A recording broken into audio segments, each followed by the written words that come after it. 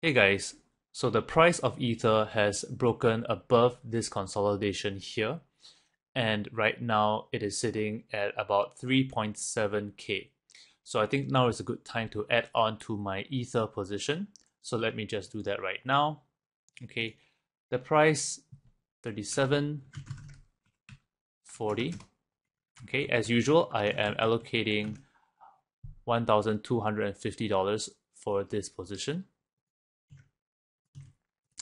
And this amount of investment gets me this number of Ether. Available capital 3,750. Okay, net value at this point in time. This will be updated later on, okay, because I have not yet updated the Bitcoin and Ethereum price to this spreadsheet. So let's take a look at the price now, 37.37. And let's also update the price of Bitcoin.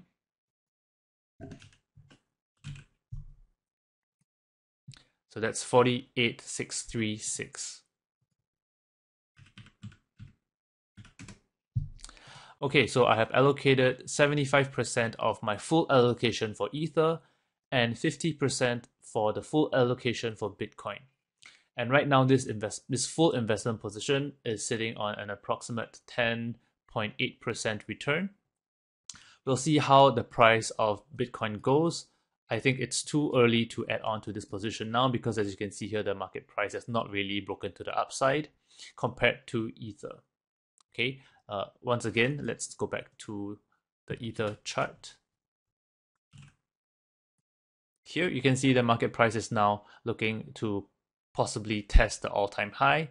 I think looking at how the market price is moving, that's probably going to happen sooner rather than later.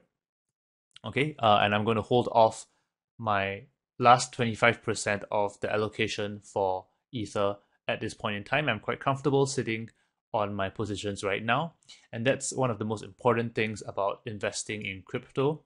You want to be comfortable even if the market price drops 30, 40, 50%. Okay, so here is a snapshot of the historical actions I took. Okay, and I will continue to update this spreadsheet as the weeks and months pass, and hopefully my full position will be allocated by the end of the year. Okay, so thanks for watching this video, guys. If you have any questions, please leave them in the comments section. Please like and subscribe, and I'll see you in the next video.